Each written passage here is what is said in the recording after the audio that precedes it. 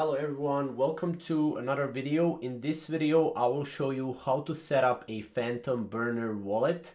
Now, this is fairly simple tutorial, so let's get started. So first of all, open up your Phantom wallet right here and make sure that you have some Solana, because why people are making burner wallets? Burner wallets are great if you are minting an NFT project, for example, and an NFT project takes your money, right? Maybe it's a rug pull or something like that. With Burner wallet, you will be secured, or at least you will lose money that's in your Burner wallet only. So the first thing is go here to your wallet, go here to Phantom wallet, and here, as you can see, I have second wallet.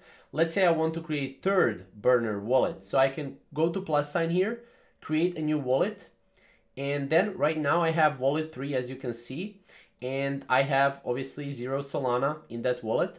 If I want to switch to my main wallet, right, and let's say I have $100 here, I can basically go and I can send this to my Solana, right, to my second wallet, right? I can go to the address book and I can go to my wallet 3 and I can send, for example, only the mint price I want to mint on a mint day if it's an NFT, right? And I put 15 Solana, click next, and then I'll be able to get it in my second, third, or Burner wallet, right?